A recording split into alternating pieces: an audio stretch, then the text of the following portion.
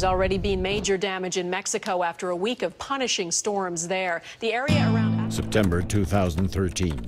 Two strong hurricanes hit the coast of Mexico, causing unprecedented destruction and leaving thousands of casualties and victims. Knowing what to do at the right time could be the difference between life and death, especially for the inhabitants of the coast, which are the most vulnerable and the poorest communities in Mexico.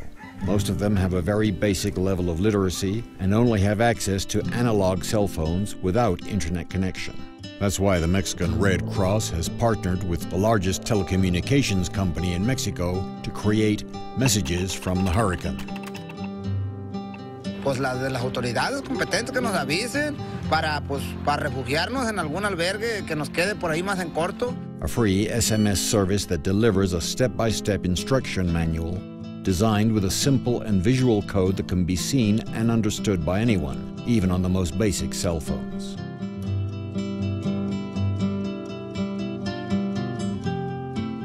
When a hurricane is approaching, this analog app type of system, which is connected with a national weather service, sends real-time messages destined only to those people located in the areas at risk. 5 messages before impact, 5 messages after. Now, millions of people from vulnerable populations know exactly what to do, and most importantly, when. Therefore, they have a better chance to overcome disaster successfully.